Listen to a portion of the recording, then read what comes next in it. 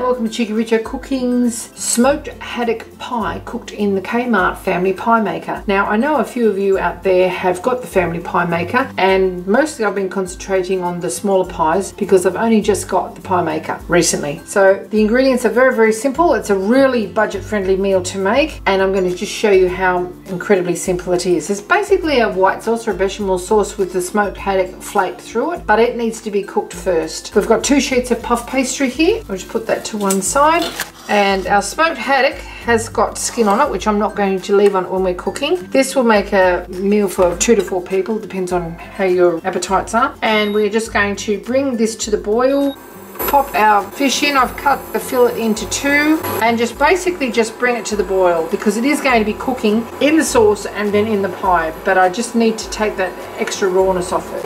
Now just while that's coming to the boil, I'm just going to chop our parsley, and I'm just using spring onions here. You could use peas, carrots, you could sneak lots of little pieces of potato, eggplant, anything you like into this dish to sort of trick the kids, but we don't have to do that because we're serving it with vegetables. And I'm not using a whole onion, I'm using the spring onions for the simple reason I have gazoodles of them and they give it a nice sweet flavour. Okay, we'll just turn our hot plate down now. We just have a little bit of a simmer there, nothing too serious. Put our parsley in there, cut up our spring onions. I want to use whole spring onions because normally I keep them and I cut the hairy ends off them and put them in my herb garden and they continue to grow. It's sort of like a gift that keeps giving. You don't have to mince this up too much, just reduce.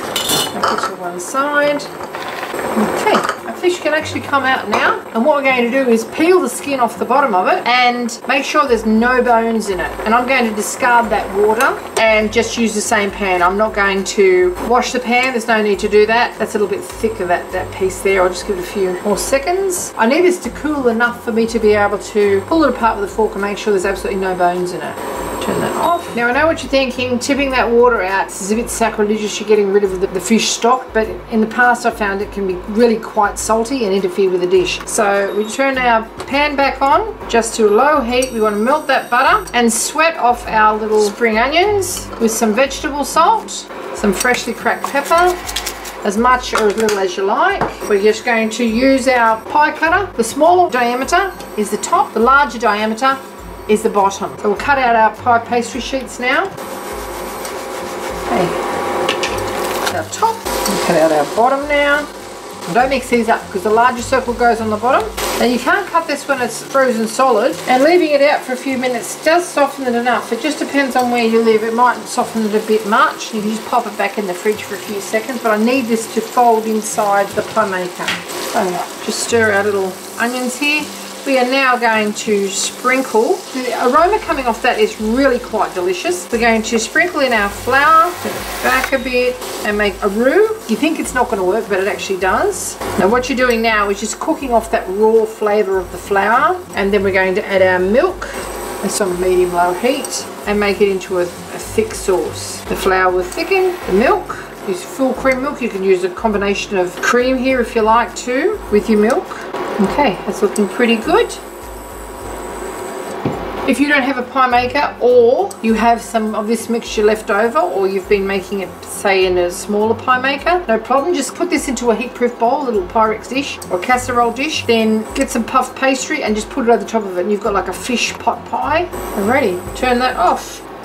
We're just going to sprinkle our parsley in there now. I'll stir that in a second and put this to one side. Bring over our pie maker, lift up the lid, put our large section of pie in there. It's not turned on at this stage, just form it in there. The little noise that you hear is the fan on my induction cooktop, and what it does, it just runs for a few seconds after it's actually switched off to protect it, I suppose. Okay, now stick that to one side. I'm actually going to turn that on now, and that can be sort of getting a little bit cooked on the bottom, and I'm just going to be flaking this and pulling any bones out of this with a fork and popping it straight into my sauce. This to protect the bench.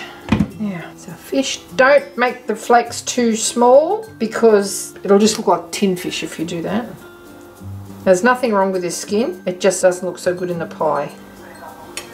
Comes off very, very easily. Now, make sure we've got no bones in here. The best way you can do this is with your fingers, especially if you're feeding children. I'm fairly fortunate with this lot.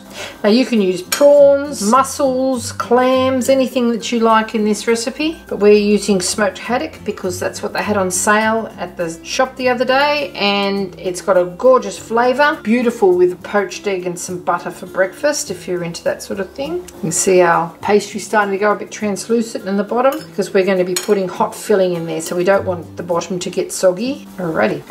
Now, just stir that around without smashing it up too much. And then we're going to just pop it straight into our pie. See, I told you how simple this was. Look at that. Now, if you want to, you can put a little bit of cheese on the top of that. In fact, I'm going to do that because it makes it really nice. Okay, our fish base is cooking quite a bit. And we're just going to ladle in our filling. Sprinkle it with a little bit of the cheese. Just grated cheese, any cheese that you like. If you've got a smoked cheese, that would be even nicer, like a smoked Edam or something. Sprinkle that all around there. Okay, now we get our top and put it on. It'll crimp nicely when the lid goes down. And I just made a little fish, put on the top there, and then just close the lid. And we're just going to cook that until the top is actually nice and brown because the bottom's already cooked. Serving that with some mashed vegetables and some snow peas. Okay, we've got this cute little fish platter. We're just going to fetch our fish pie out. It's perfectly cooked, as you can see. We're going to have to get underneath it to lift it out. And there you have it, Cheekyricho Cooking's smoked haddock fish pie cooked in the Kmart family pie maker. I hope you enjoyed this little cooking demonstration. If you would like to see more interesting recipes and ideas, just check out our Cheekyricho Cooking channel. And do come back and visit us again soon. We have so much more to show you and we're uploading lots of videos. And thank you very much for watching. Have a great day. Okay, we're just gonna let that sit for a little minute before we cut it with a serrated knife, and I've got a baby fish plate to serve it up on. I'll show you what it looks like inside. Now, you don't have to put the cheese in there, but I think you'll find it's a little welcome addition. Look at that.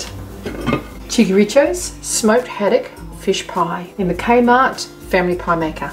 Thanks for watching. You've got great big pieces of fish in there, the creamy cheesy sauce and the herbs. That is so cheap to make, so delicious, and really easy to make too. Thanks for watching.